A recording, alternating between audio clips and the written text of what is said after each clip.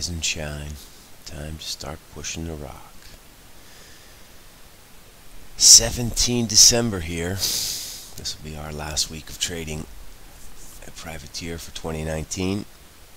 We got some stuff going on here still, so let's not check out completely. We got the Fed on the 19th, BOJ on the 20th, we got Rick's Bank on the 20th, and the Bank of England on the 20th. All of these are important, but obviously the greatest importance will be the Fed. We need to see what the tone is, and now the market is priced in not 3 hikes for next year. We're down to less than 1 hike is priced in the market. So this will be very interesting what the tone of the Fed is, and this obviously will move dollar Swiss and euro dollar and dollar yen. I guess secondly, a lot of people are going to be watching the Rick's Bank. We've had some negative data out of Sweden. The Riksbank has signaled a December or Feb hike in October. If they don't go in December, people are going to start to question if they're serious about hikes at all. So Swedish krona is going to move. I don't really trade that much Swedish krona, but just throwing that out there for those of you who might. Our focus is going to be Fed, BOJ, and BOE. Mainly the Fed. Let's have a look at what's going on here. Again, very light trading overnight. 14-point range in euro dollar so far today. We're right here at this sort of key pivot. This was the beginning of the sort of momentum from Friday. I guess you could say 23 was the beginning. 33 was the beginning. Are we going to squeeze up to 30, take out some stops? Yes, probably, likely. Looking for a range day today. This was a combination of longs getting taken out, this move on Friday, but also there'll be a few shorts who hit the bid, who are looking for a range break, which we did not get. This now is massively important, 112.70. This looks like a break trade for the Fed if he's hawkish. This coincides nicely for 10010 in dollar Swiss. These two levels are now must trades. 112.70 and 10010 if we get a hawkish bias from the Fed. Elsewhere, we have equities. Sort of a retrace here.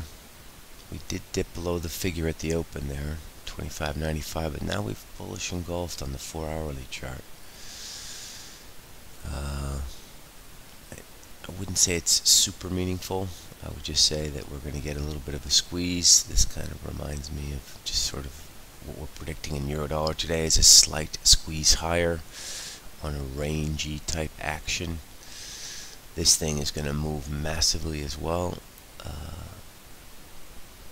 when we see whether the Fed is hawkish or dovish. You could argue, though, that if the Fed is hawkish, this is bad for stocks, and if they're dovish, this is also going to be bad for stocks, because then the outlook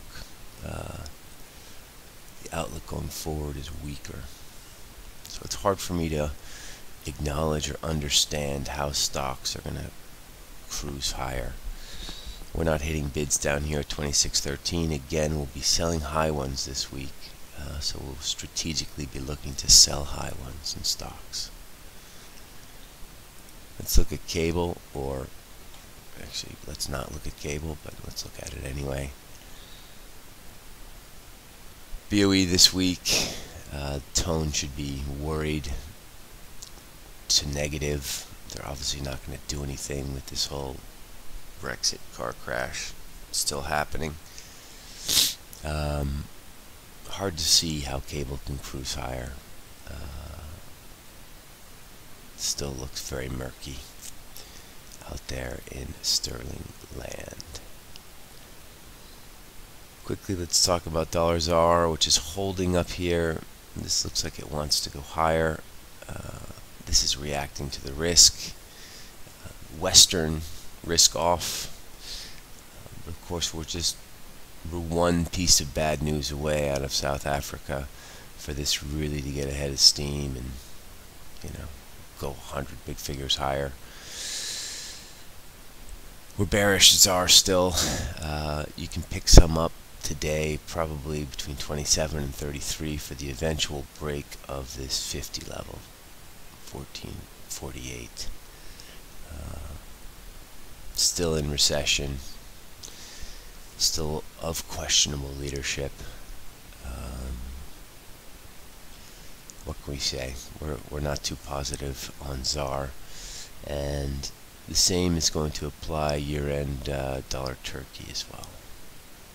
It's the same type of problems, and now we're looking at this 545 area, which is basically the same type of trade as 1448 in ZAR. You got some leadership problems in Turkey. You got massive inflation.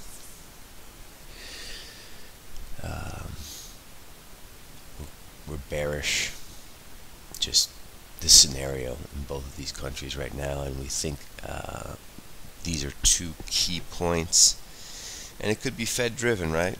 If rates go higher in the US, this could be driving this. But let's keep an eye out on both of these levels, 545.60 in dollar Turkey and 1448 in dollar rand. Dollar yen, very boring. Not really sure what to do with this, so we're not going to do anything with it. You could easily draw this line here from these highs, and you have this is sort of a bigger picture wedge here. Obviously we're not close to either side of it, so I don't really know what to do with it, and so therefore we're not doing anything with it.